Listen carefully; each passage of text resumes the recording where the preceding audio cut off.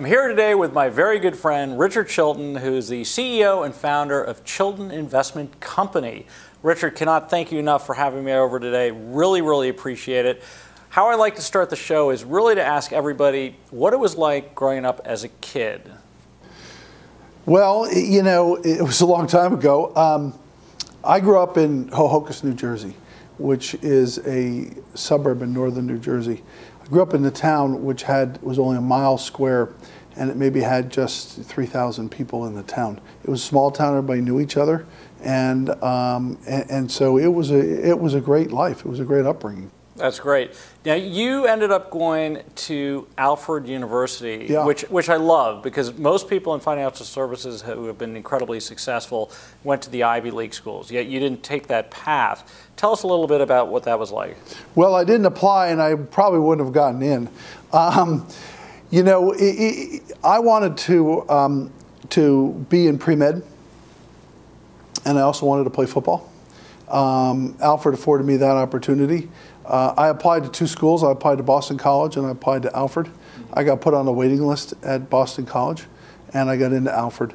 And it's one of the great engineering schools in the country, and so it had very much of a STEM background. But I had the greatest 4 years, and not only did I get to play football and meet a lot of really great guys who I'm still close with in my fraternity, but it also set me on the path to finance. So for me, it worked out great, and I learned a lot. And I came out of their business school, you know, in the top of my class, which got me my job at Merrill Lynch. Got ya. And in terms of you know, coming to New York, how did you decide to actually go into finance? Where did that decision evolve from? Yeah, well, my grandfather was an investment banker in the 20s and the 30s. My dad was an advertising executive. And so I grew up in a very creative household, but he also, given that creativity, he also founded one of the first mutual fund distribution companies and sold it. So I had a very stock market financial background. And so I remember that back in 1980 when I graduated from college, there were no jobs on Wall Street. I mean, Wall Street was tiny. I mean, let's go back. Morgan Stanley's book value in 1978 was $30 million. Wow. So that's kind of interesting, because when you look at now that Don Sterling bought the Clippers for $12.5 million, that was a lot of money back in 1981. And so because I was #1 in the business school, my mentor, professor, who really helped shape my finance career, his roommate at Harvard Business School was the head of mergers and acquisitions at Merrill Whitewell, and he said, he called him up and said, "I got this great student for you. You know, you have to interview him." Right. And so I went down there and interviewed and got the job. Okay, so you came to New York. You worked at Merrill in the M&A department, which probably is tiny. Tony James was talking to me about DLJ when he went to DLJ, and they said that they hadn't done a deal in 2 years in the M&A group. I mean, it was pretty small. But you worked at Merrill Lynch, you worked at Alliance Capital, and you worked at Allen and Company. Well, that was the pivotal real learning experience, because Tony and I actually worked together. Okay. Alliance was owned by DLJ, and it was, the money management business was very nascent. It was just really starting as the talent drain came from the big banks and trust companies into forming independent money managers to manage pension assets. 1982 was when I joined, beginning in 1983. Alliance was owned by DLJ, and I was in the same junior executive training program as Tony was, a breakfast club, which Dick Jenrette formed. But I got a call from my next door neighbor, who was one of the founders of Alliance, Frank Burr, who was my mentor. And he said, you know, I need somebody to come in as an analyst to cover small cap stocks in the mutual funds. But the mutual fund industry was small at the time. I mean, Quasar Associates was an award-winning small cap fund, but had $40 million in it and so it was all tiny. These are tiny numbers compared to where they are today. So I went over there, met Tony and Garrett Moran, who was also one of the top guys, and first became an analyst and then became a portfolio manager in 1985.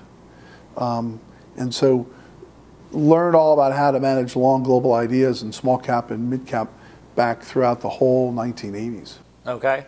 Well, in terms of, obviously you had a great run working at these various firms, and then you decided, I'm going to go out on my own. It takes a lot of guts and chutzpah to do that.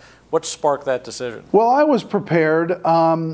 You know, my best friend in the world, Robert Williamson, his uncle is Julian Robertson. Mm-hmm. And so I met Julian 3 years after he started Tiger, and I remember him calling me up and saying, you know, what stocks, when you go see all these companies, you go to see, which ones do you think are going to go broke? I said, well, Julian, why? He goes, because we're going to short those. So I said, well, geez, what's shorting? So he introduced me how to short. And Art Sandberg was a director of the mutual fund that I managed. And so between Art Sandberg and Julian Robertson, I kind of got introduced to the hedge fund business. Julian was earlier. And so when I left Alliance to go after we went public and I was a shareholder, I went to work at Allen & Company because I wanted to do something a little more entrepreneurial. Mm-hmm. And that lasted 2 years, in part because the unit economics weren't as attractive, and even though it was a fine place. I think it was an important bridge for me to leave the very collegial atmosphere of Alliance Capital to the hardscrabble world of Allen & Company, which is when eat what you kill. Mm-hmm. That kind of gave me a transitional period to entrepreneurship. My dad always told me, and my dad was a really important role model from his moral compass and his moral fibers, but also he said, look, if you want to, you know, do really well in life, you really have to do it on your own. You know, I started in 1992. There were no hedge funds really. There were just a couple. It was not even an industry. Yeah. But I knew one thing is that you know, you have to put your flag in the ground. So I always dreamed big, and I always said, okay, we're a Chilton Investment Company. We have $5 million in assets under management, and we're good at a classic long-short A.W. Jones model. And I knew it was a field of dreams approach. Mm-hmm. I knew that if we had good numbers and good returns, clients would come. And we did, and they did. Yeah. And so, you know, but along the way, I put place policies and procedures that when we were big, they would just follow. Mm-hmm. And so, like, no personal trading and all that kind of stuff. And so I always kind of thought of ourselves as like the little big man, kind of, you know, punching bigger than your weight, because I knew someday that we would be bigger. Sure. Anytime you start a business, there are hurdles, yeah. Okay? You've got hurdles in terms of your business, things that can come out of the blue. You've got market corrections and all that sort of stuff. How have those impacted you throughout time, and what have you learned from them? At first, I was not only managing the money, you know, from market hours, but then I had to raise the money right after that. And then after the clients all went away, I had to manage the books and keep the records and settle the trades. Right. You know, it was just me and a girl right out of University of Vermont.